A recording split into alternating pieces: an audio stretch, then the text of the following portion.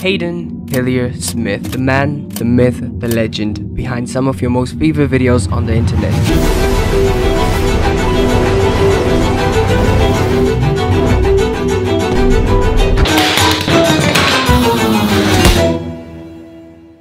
Did you hear that?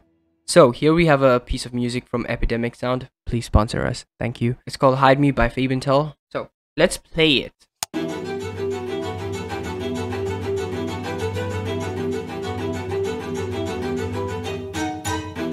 Ooh, did you hear that? That is an interesting part where we can end this song. It's actually ridiculously simple. All you gotta do is go to the end of the music,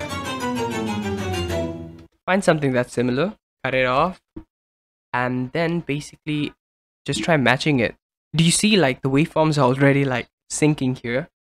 We just have to do a little bit of work. Okay, we'll have to do something like this, and then we'll do this and this. Yep, it's as simple. Like, I kid you not, it's very simple. You can do this like with literally any type of song.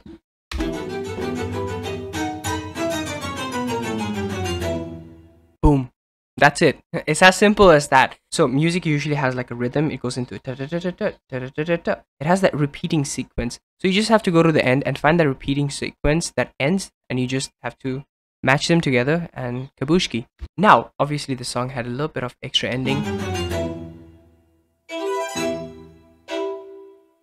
which we may not want. So what can we do to attain that cool effect? So we go to the last beat. Boom, we make a cut, we hold Alt and we make a copy of it, and then we do new compound clip, create it, you right click again, you go to open in timeline. So this is what your compound clip looks like.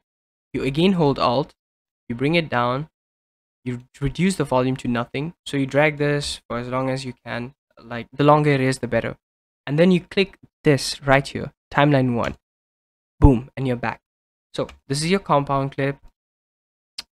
You just drag it now, and you see there's this entire empty silent space.